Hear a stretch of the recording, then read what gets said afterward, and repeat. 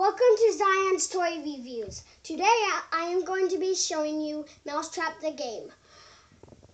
It's a really easier game of Mousetrap because the other game you had to just set it up and it was separate.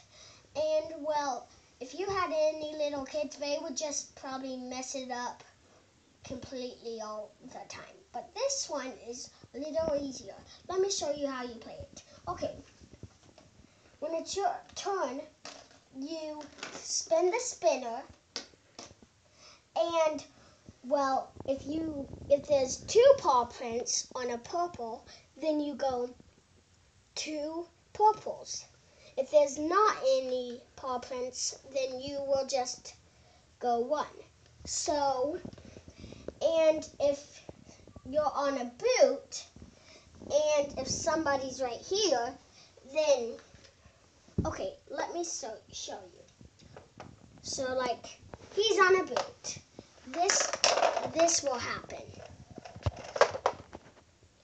So, and it's a pretty easy game because it's on a flat surface, and it's pretty cool, and the kids could set it up on their own without any grown-ups' help. So it's a really fun game.